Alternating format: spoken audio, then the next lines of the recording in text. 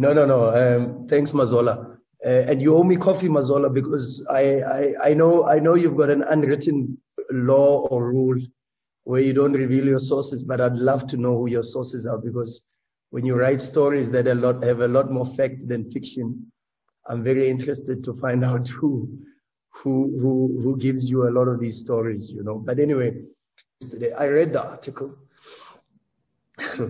I read the article and I was expecting the question already, you know.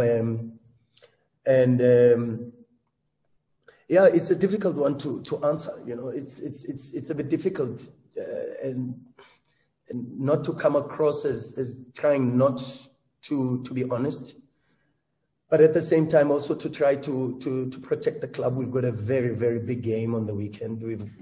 Our focus and our energies must be on that.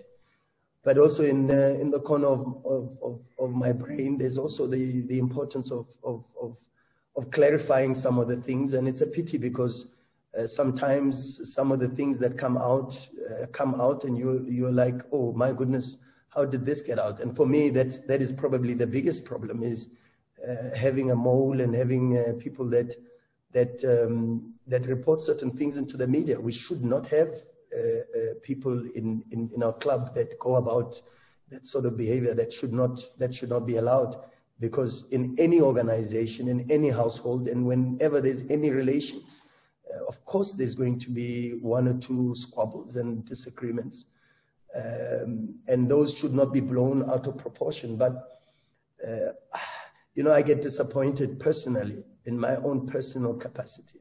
I get disappointed when I'm on the other side, and maybe this question, to be honest with you, maybe this question should be given to Coach Manqoba, because what was reported in the media, there is an element of truth to it. But for me, the coach apologized, and we move on and we focus on what's important for Mamelodi Sundowns, and that's it, you know. So I've got nothing more to say about it.